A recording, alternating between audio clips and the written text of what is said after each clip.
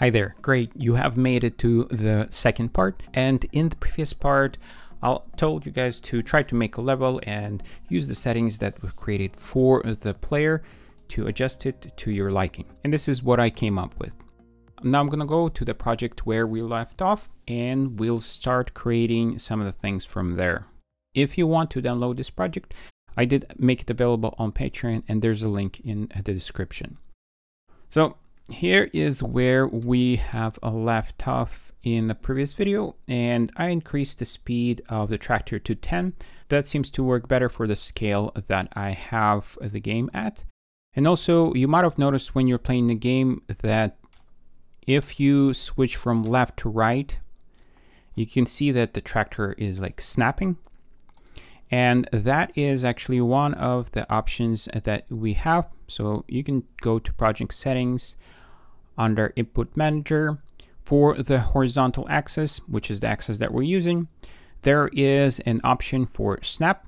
If we put the mouse over snap, it says if we have input in the opposite direction of current, do we jump to neutral and continue from there? By default, the snap is on. So whenever we're going to the right, if we click left, it snaps to the 0 point and then smoothly goes to the left. So if you disable the snap option, it will make the tractor transition smoother between those 2 points. If you have any interesting suggestions or anything interesting that you have done with the project, please write that in the comments below the video. But in this part, I'm going to show how you can randomly generate objects for your level so that you have a nice starting point, which is what I did for the test that I did here. So let's start with that. For my object, I'm going to use one of these trees from the nature kit that Kenny has. I have downloaded it. So I'll find a tree. It's going to be in the FBX format and add that to my scene.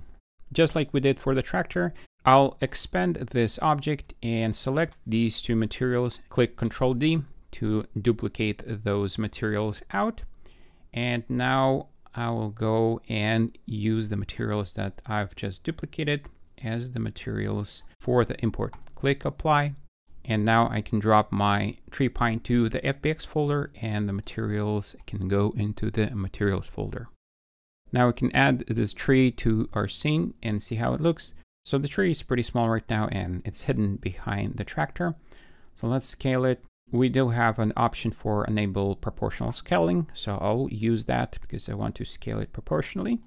And that makes it easier because I can click on any of these axes and drag and scale it that way. So that is our tree. And the colors look a little bit washed out. So let's go and change it to something more greener, something like that. And we can move the object to the side to see how our word bark looks, and change the color of that as well. So make it a little bit browner. That's the colors I'm going to use, but you can use any object you want for the obstacles and change the colors as you like as well. Position this back at 0. Now I want to create a prefab from this object. And first I will create an empty parent for it. We'll call it tree pine. And to create a prefab, we can just drop it into our assets folder. And that saves all the configuration that we have for this object. And now if we add these prefab to our scene, then we're using the same exact settings. So let's remove the tree from here and I will create another folder with prefabs and put the tree pine inside there. Okay, so our tree is ready. Now let's create a script that's going to randomly place the trees in our scene. So I'm going to create an empty object. I'll call it trees. And in here, we'll create a new script. Let's call it generator. Create. I'll move the script that just was created into our scripts folder. And now we can go and edit the script. So in here, I'll create a serialized field for my prefab. The prefab is going to be a type of game object, and we'll just call it a prefab. Okay, so that's going to be our option. And now in start, we're going to create some for loops. And let's take a look how we're going to generate the objects. We want to generate in the Z direction and X direction. That's the 2D plane that we're going to use to place the trees. So there's different ways we can generate. The way I'm going to generate right now, select a random Z position where I want to place a tree, and then select the random X position. So inside a for loop, I'm going to create a float. This is going to be our Z axis, and the starting point, I want to start creating the trees not at the 0 point, but a little bit in front of the tractor. So let's start at Z10, but later on we can change that. So let's set Z to 10. Then we can set how far we want to place those trees. So let's start by setting it to 300 units. And now we want to specify by how much we want to increment the Z. So instead of incrementing by 1, I will use the plus equals, which will give me the option of incrementing by a random number. And I'll use a random range instead of just a random number. That way I can specify what's the minimum distance that the next tree is going to be spaced out. So let's start with something like 6. And I do want to generate floats. So let's do that. And for the maximum, let's say 10 units. So that's going to be our range. And now we can instantiate the tree at that Z axis. To create that tree, we can call the instantiate method. And in here, we can pass a prefab for the object that we're trying to instantiate. Now the instantiate returns in game object. Let's save that as a variable, call it tree. So now we have access to tree. We can perform our other things with the tree here if we need that. Some things that I need to do to this tree is set the parent to be the tree's game object, and we can do it inside here. So let's pass transform of this game object that holds the generator as the parent. In here, we also have options for setting the position and rotation, but I'll do that separately here. So for tree, let's get our transform, and for position, we'll create a new position vector. The first value is X, and I already said that I want to also create a random range for this as well.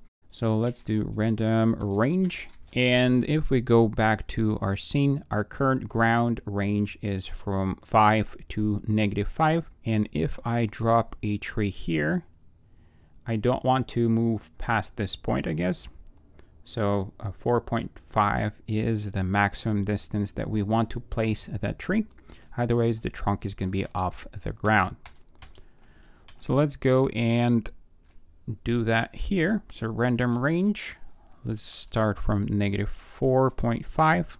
It's a float to 4.5 float. That's going to be our X. For the Y, we're going to set it to 0. We're not changing that. And for the Z, we're going to use the value that we've created in the for loop. Add the semicolon at the end, save it, and we can actually test it out and see how that looks. So select our trees game object, and we need to connect the prefab here. We can click on this icon right here and go to our assets and find the tree that we're looking. So tree pine is the prefab that we want to use. And now we can click play and see what type of level we're going to generate. So there we go. We have a random level generated with these trees. So they're pretty good spaced out. I can avoid them. So you can use this kind of technique to create your random levels, or if you want, you can actually use this as the starting point for your level. So how you can do that is pause this game, and then you can go select these trees that were generated, copy them, and unpause the game, and now you can paste the trees back into the scene, and you have that level created for you, and you can modify it if you want to add some other stuff. But I'm not gonna do that, so I'm gonna remove those trees. One thing that you can see that when we get closer to the end, our ground ends, and we can increase the Z-axis and move that ground further away for the length of our level. And that can work if you have a limited distance for your level. Now, if you're going to create an endless level, then you want that ground to be following the player. If we add the ground inside of the player, it's going to be following the player in the X direction and in the Z direction, which is not what we're looking for. So if you want the ground to follow the player, with this kind of setup, we'll need to make a small script that's gonna do that for us. But for now, I'm gonna leave that, and I want to go back to my generation script.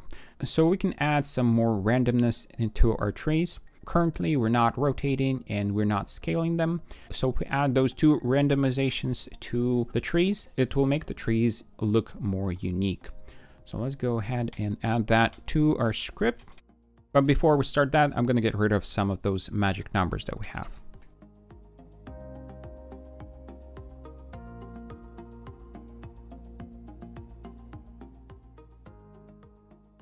So those are the variables for that. And now let's create a randomization for scale. So tree transform a local scale equals, and in here, instead of creating a new vector, what I'm going to do is select vector 3 and use the 1 option, which is going to be a vector 3 with a value 1, 1, 1. And we can multiply that by the random range that we want for the scale. I'm going to create two variables for that as well. For minimum, I'm going to use 0.8 float. And for maximum, let's set it to 1.1. Get the variables in here. So that's going to be our scale. And let's go ahead and do the rotation as well. Transform rotation equals, for this, we're going to have to use quaternion.euler and create a new vector 3 here, because we only want to rotate it on the y-axis. Pass 0 for the x-axis, and for the y-axis, we're going to create random range again. And let's create a variable for the rotation range. So the range of 180. And for our minimum, we're going to use negative y rotation. And for maximum, we're just going to use y rotation. We can pass the 0 for the z or leave it out. It will still accept that. But let's actually explicitly write 0 for the z angle. Now we can save this. If you want, you can expose any of these settings inside the inspector by adding serialized field. I'm going to do that for the z endpoint. Make that a serialized field. And let's actually do it for the z start point as well. The other ones I'm not going to expose just yet. So save those changes. Let's go to our game. Here's our values here. So let's actually increase this to 400 and test out the game. So here is our generated level. And you can see that the rotation of the trees is random, and also the scale is also random. So you can play around more with the generation and see what you come up with, and we'll see you in the next part.